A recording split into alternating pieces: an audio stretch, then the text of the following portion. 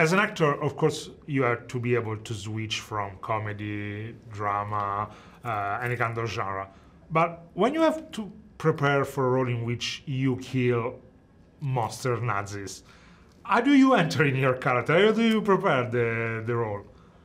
I don't think there's any specific road you can take to prepare. I just think you have to keep an open mind, and you have to just really rest easy in your imagination, because a lot of the time I think you're doing scenes with something that just isn't there.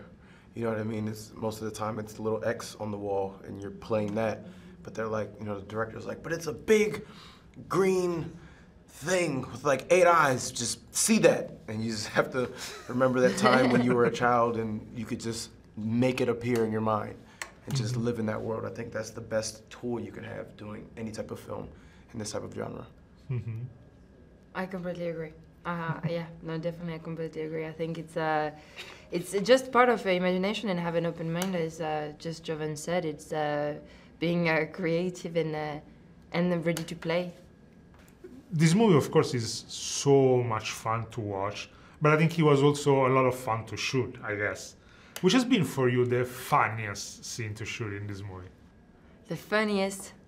Well, I had a lot of fun at the end of the film. Especially during one of my fights. That was a really cool moment. I really enjoyed doing it. I put all my energy. It was the end of the shoot as well, so I put all my energy into this specific scene, and I really, really liked it. And I was very happy that Julius Baderabot and Paramount would let me taking the risk and like let me play the scene the entire time. And for you? I think the most fun that I've ever had on the set was with the scenes with like the whole cast. You know what I mean? I mean, I spent a good portion of the film by myself. So, you know, it's hard. Those type of days are hard. They're easier kind of to focus on the scene when it's just you, but I had the most fun when I was able to see, you know, these guys every day and kind of joke around between takes and stuff like that. So, yeah, any scene that it was like a big group scene was usually my favorite as far as having fun.